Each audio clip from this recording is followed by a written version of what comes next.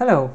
In this tutorial we are going to see how to get started with camlistore. That is, how to build the camlistore project and to generate some configuration, and finally how to just start camlistore.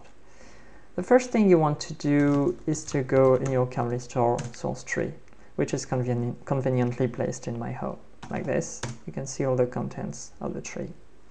And provided you have the Go tools properly installed, the only thing you have to do now is to run make.go to build a project, like this.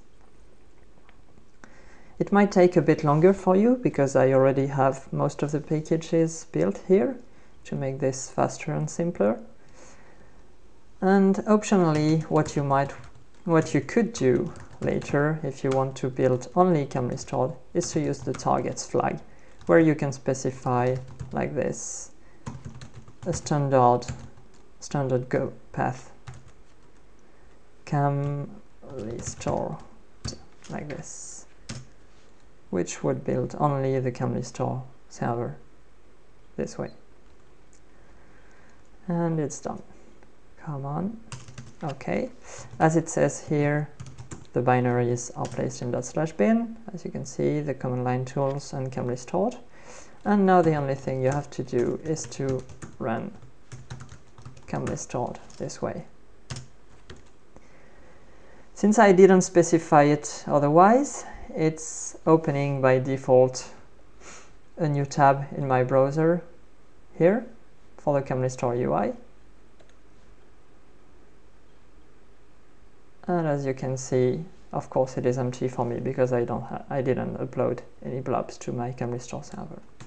Okay, let's go back to this output, shall we?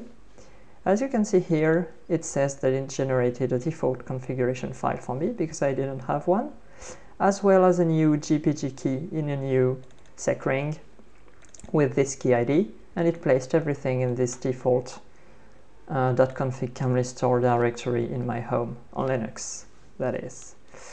So let's have a look at this configuration file here.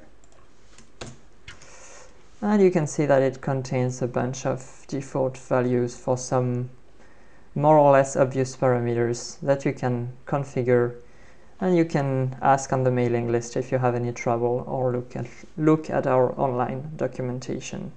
And I won't get into that right now. Now, the second thing that you might want to do is to do the same thing for the client tools.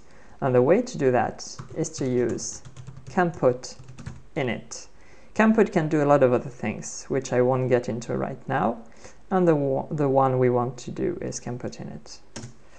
And as you can see, it says again that it generated a new configuration file, but for the client this time in the same directory. And it reused the key ID that it previously generated for me when it was doing the server. We can have a quick look at this configuration file. And again, you see a bunch of default parameters which are easily configurable. Have fun!